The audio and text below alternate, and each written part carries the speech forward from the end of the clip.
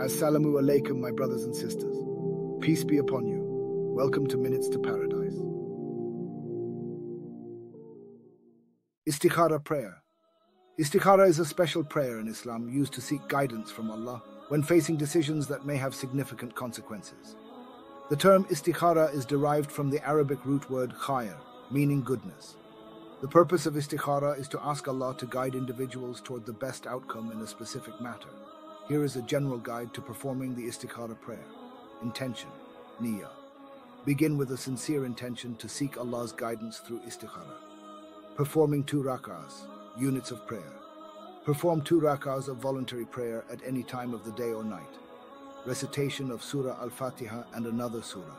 In the first rak'ah, recite Surah Al-Fatiha and another surah. In the second rak'ah, recite Surah Al-Fatiha and a shorter surah. Supplication of Istikhara.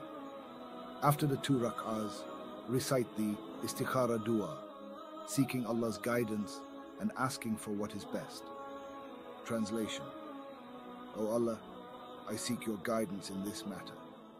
If it is good for me in my religion, livelihood and affairs, make it easy and bless it. If it is not, then divert it from me and me from it. Ordain what is good for me, wherever it may be, and make me content with it. Seeking Allah's guidance for 7 consecutive days.